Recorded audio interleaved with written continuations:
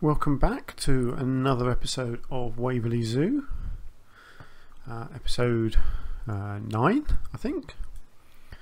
And as I discussed in the last episode, there's a bit of sort of backstagey stuff that I want to do next. So I've already started, so here we go. This is our entrance here, sort of the goods entrance, which I'd previously built with the warehouse here. And as you can see, I've opened it up. So this fence here, this wooden fence, used to come across here, and that was it. That was the end of the area. So what I've decided is to extend this pathway or road, sort of a loading area, car park, call it what you want, all the way along here.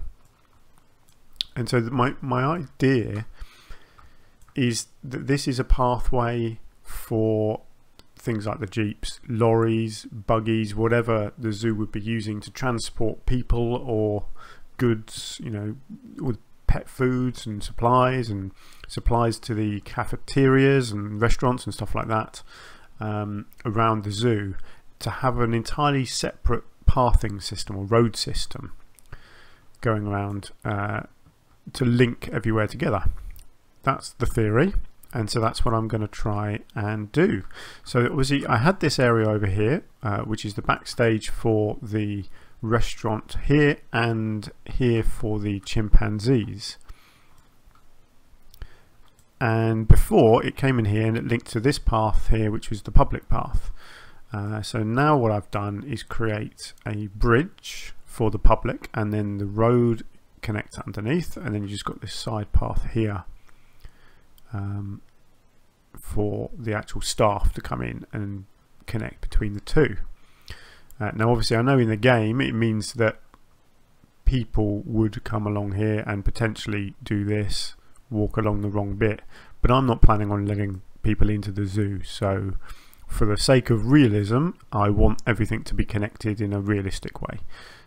So obviously if I open the zoo at any point, it will be a bit chaotic because you'll get people walking all over these areas probably that I don't want them on, but I'm not planning on doing that, so that's not too much of an issue. I've changed the textures at the moment. I'm still not sure what texture I'll go with for the road in the end, but I probably won't have them the same as the pathway for the public, so I'll probably continue this black tarmac for the backstage pathway or road, because it looks more like a road. The tarmac, let's be honest, that looks more like a road, and this looks more like a public pathway. So that's where I am so far. I'm actually not happy with this bridge. It's too steep for a start, and the other problem I've got that has only just occurred to me is that obviously I'm trying to keep it realistic, and I'm trying to make sure it's wheelchair accessible, and obviously a bridge is not good for wheelchairs. So what I'm actually thinking is I may have to do these the other way round and keep the public path as the flat path, and then have the roadway going over the top. Now that presents a new problem, because obviously I can't have a roadway steep like that. If it's going to have buggies, lorries, vans, jeeps, whatever riding on it, it's going to have to be a slow, gradual slope to get over on a bridge of some sort. So I'm going to rethink this and see what I can come up with. But that's the idea. And then in this area here, I've realised that I don't actually have a quarantine in the zoo yet, and I know I don't really need it because I'm not playing the game properly. But it did make me think that a nice backstage building in here for animal quarantine, for the veterinary areas, and maybe a bit of sort of science and research as well, would make sense in this area here, because it would have access obviously to the outside world here for deliveries and things. So any animals actually coming into the zoo would be brought in this gate here, and then come into this building here for quarantine. And obviously any animals in the zoo that were ill would be brought here, so they will be accessible on the other side as well. So that's what I'm going to do next. So I need to do the building, I need to sort this bridge out, and obviously the road will eventually continue off up around here. I'll see how much I get done in this episode. I've got a few ideas. It's a big project because this is eventually it's going to come all the way up here, link up to the reptile house here, and around the back to the penguins. And then obviously as the zoo also gets extended out, I will branch it off and make sure it's connected everywhere. But for now, it's just going to sort of snake around these main areas that I've already done. So let's just see how much I get done, whether it's all in this episode or if I sort of blend it into my next projects. We shall wait and see. So I'm going to go away and do a bit more. Okay, so I've come up with something a bit different here. So as you remember, there was a bridge here and this road was connecting under here. So I got rid of the bridge, I've kept the public path flat, and I've put this ramp in leading to a bridge and coming back down on the other side. It is quite grand and quite over the top, but it's realistic.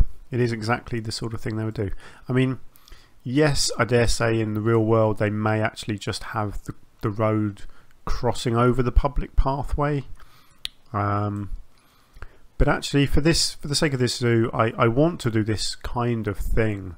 It adds structure to the zoo, it adds height to the zoo, and it just gives me something a bit more interesting to work on.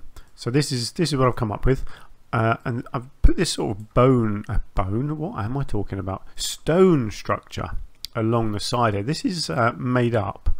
Obviously, it's just segments like this, and it's all these faux rock pieces. Just a whole load of those tilted at the right angle, and then just continued all the way around. And it looks really nice because this is the sort of thing that that they use here. What they do, they certainly in this country, they build these structures, obviously make them strong and stable, and then at the edge here they make it out of concrete, and then they just chuck stones onto it and it dries and sets into a nice solid wall, and I think it looks really nice actually, so I'm very pleased with how that's coming along. The only problem I discovered is that obviously these things are hollow, and so where they poke up on the inside here they do look a bit silly. So what I'm doing is just adding this top layer here with these other rocks, so I'll continue that all the way along the tops of both sides here and here. Just so you don't get to see this nasty bit here, and instead you get this nice solid rock.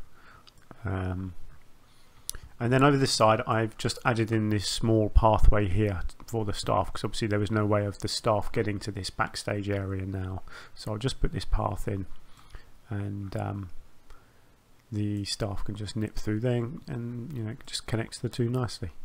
So yeah, that's I can't remember if I showed you this bit before, but I just put in like a three-way road system here so that things can come and go in all different directions, and obviously the road will continue off that way soon, but for now I'm just concentrating on this bit over here. So let me continue that, and I'll get started on the building next as well, and then I'll be back to show you what I've done. Been having a bit of fun making my building here. So if you remember, this is my quarantine, veterinary and sort of research building. So it fits into this hole at the front here quite nicely. It's nice that it's a bit of a sort of a long thin building. It makes me come up with a few sort of quirky shapes to the building. Adds a bit of character to it. I've gone with this this two different wall effect again. I've used this many times. I think it is something that you see actually a lot in real life, where they have a basic structure down the bottom, and this is sort of the foundations of the building, but then they can use a different material for the top segment, and you'll often see a third material at the top, or the other way around, so you have a large segment at the bottom and then a thin strip at the top. I think it's just a design thing mostly. But obviously in this case you can see this is bricks, so this is really nice and solid, whereas these are breeze blocks essentially, which aren't as strong. So you wouldn't want these at the bottom because they're just not as strong as bricks. But in the case of what I've done, I just like the look of it. So yeah, there we go. Now what I've done is raise the whole building up a bit. instead of having these facilities, you can see what I've done again. I've just filled this up with all these facilities so that I get the nice proper looking windows and doors along the outside. So obviously the doors are the two buildings that I didn't actually have. So there's a quarantine, and what's this one? Actually, this is a keeper hut, I believe. This one, isn't it? Yeah, keeper hut. And is that quarantine? Yeah, quarantine, because that's the one building I didn't actually have in the zoo. So at least now I do have one. So I wanted a couple of them actually accessible by proper doors, but I've raised it up. Again, it just adds a bit more character to the building, you know, an extra dimension, having these little stairways at the front. It just makes things that little bit more interesting to look at, rather than just having everything flat on the floor. What I've also done that for is around this side, because of course this side is where the public are, and you wouldn't want the public necessarily being able to see into all these windows and sort of spy on the goings on inside. And so by raising the whole building up just a couple of meters, it means that the people walking down here can't see inside. So that was sort of an extra reason for doing that. I think that works quite nicely actually, because it's clear that there's stuff going on, but from down here, and obviously there will be foliage along the front, you wouldn't actually be able to be too nosy and really see up in there. Yet the people working inside obviously can see out, so they're not having to have the windows closed or whatever. Yeah, so yeah, really like that. So that's where I'm up to. I haven't quite decided what I'm doing for the roof yet. This area at this end of the building I've left clear, and the reason for that is that this is essentially the warehousey part of the building. So this is where I'll have a big door on this side and probably an identical one on the other side. And so the idea is that this is where animals would come into the zoo. So this is the entrance to the quarantine area, and then inside here somewhere there'd be facilities for quarantining inside. So I will get on and put some more detailing on next. I haven't finished off the ramp over here yet, because I had an idea for the building, so I just wanted to crack on with that. So that's where I'm up to so far. So let me go away and do a bit more for you. Okay, I've got quite a lot done now.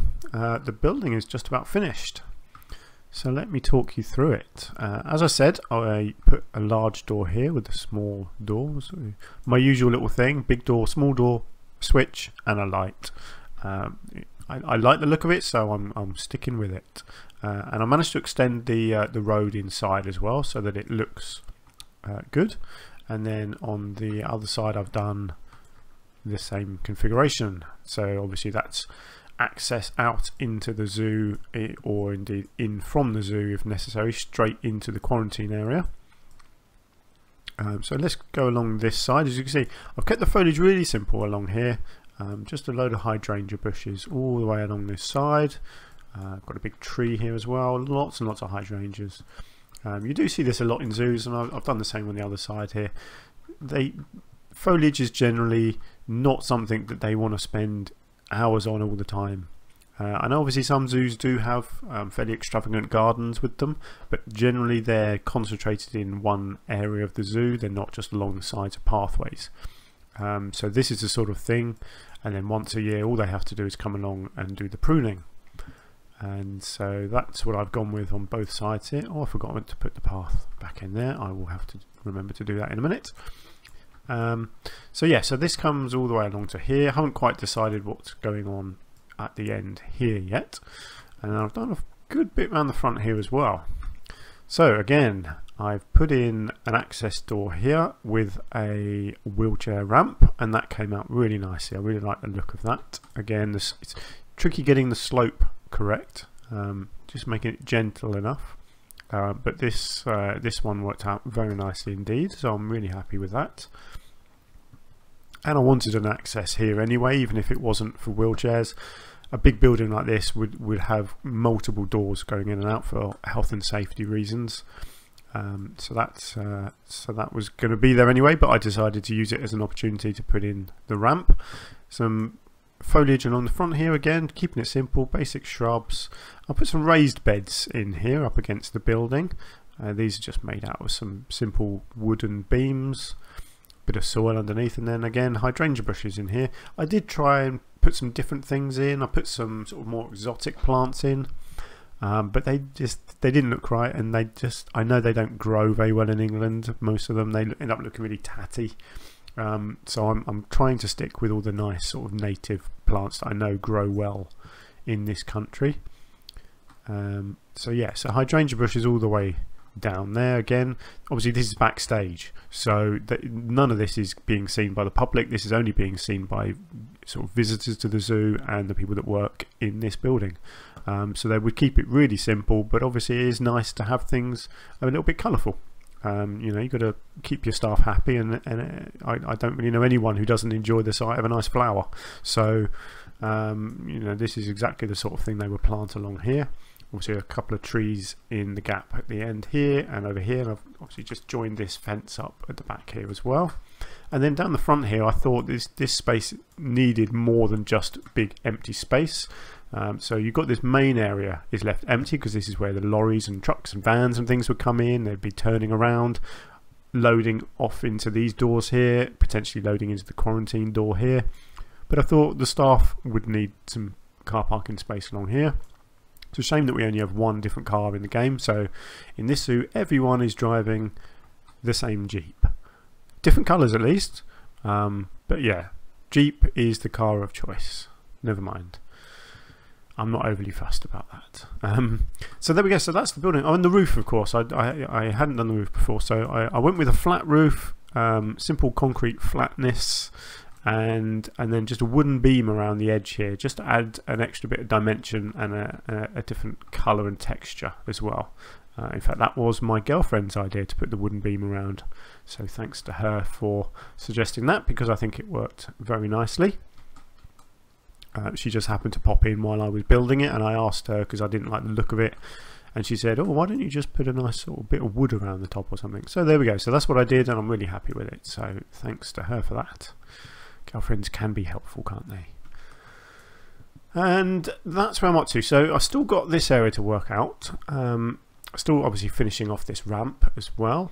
So I'm going to figure out what I'm doing in this bit, finish off the ramp, and then may well continue a bit more up here. I want to also change the tarmac as well. I can't remember if I'd done that in the last episode, but all this is the black tarmac now, and all around the exteriors of the restaurant and the chimpanzees here is all back to the black tarmac again. So this access road for the staff is all going to be tarmac, so it stands out from the different road textures that I have used elsewhere. So yeah, I'm really happy with that building. I think that looks really nice, fits in nicely. Again, I went with the flat roof. Functional buildings generally, they don't need pointy roofs. Pointy roofs are a bit showy. Therefore, if you've got sort of loft space, buildings like this don't need that. So they are generally just built with flat roofs. Plus, I don't want to ruin the views of things. You know, so when you're down here, I want you to be able to see the tree lines and potentially the tops of other buildings. So that's my thinking there, and I just think it differentiates the functional buildings from the more interesting show-off buildings. So that's what I'm going with, and I'm happy with that. So there we go. So let me crack on a bit more over here and get back to you in a minute with what I've done. And here we are. This is what I've come up with for this corner area here. So I've used the barrier system to build this nice brick wall that comes all the way through here and just connects to the rock. So from the other side, over on the public pathway, it's not too blocked off. You can kind of tell that there's something going on back there, but you can't directly see because of the wall. Left some of this overgrown. I quite like this sort of a natural looking area here. Some long grass and some short grass. A few trees, you know, a little baby one here, maybe a new one that's been replanted, and some very nice established trees.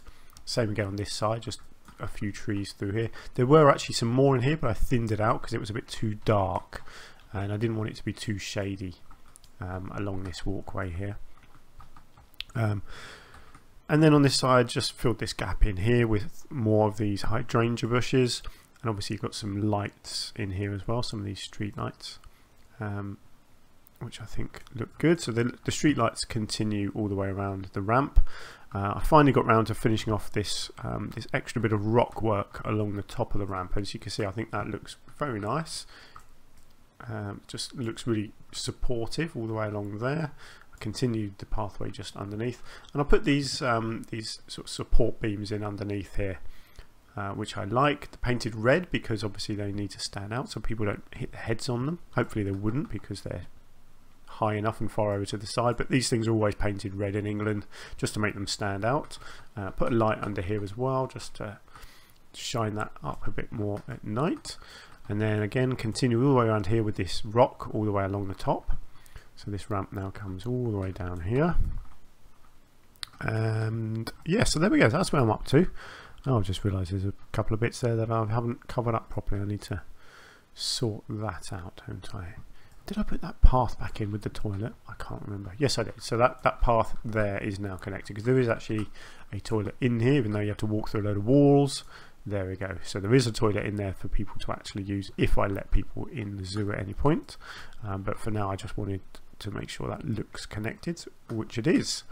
So now the people will come along here, and they'll pass underneath this bridge and out the other side. And I don't know what's going to be out here yet. We shall see.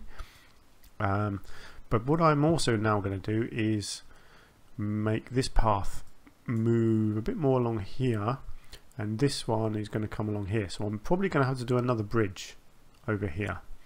So let me go away, and I think probably just I've got time for maybe one more visit in this video. So let me go away and see how much I can get done. I've managed to get a fair bit done actually. So I brought this ramp up straight away over here. So the public path from the back of the chimpanzees, I brought through here and then connected it up here with another one of these little triangle systems onto this path. But what it meant was to make this this access road slope gently enough, I had to bring the slope all the way here and connect it right over here, which is fine, but it works, you know. So from over here, this initial bit is a bit steep, but it's fine, you know. Trucks, lorries, vans, jeeps, buggies, whatever could go up here quite easily, and they'd work their way all the way along here. I'll explain this little piece in a minute. And then a nice long gentle slope down this side, and then another one of these little triangle systems, so the road will go off in that direction. And it does connect here as well, so I'll need a gate on here. And because what I realized is, while I'm connecting all the backstage areas that I've done for certainly the chimpanzees and then the reptiles and then eventually the penguins, the bears that are in the middle here, I can't really do that with, because there are 3 individual ones, but they're not accessible in any way other than this main ring path that goes all around here. So if they wanted to get to them with a van or whatever, they would have to just use this to the nearest point, which in this case is going to be here, and then they would just have to drive on here and go to where they need to go.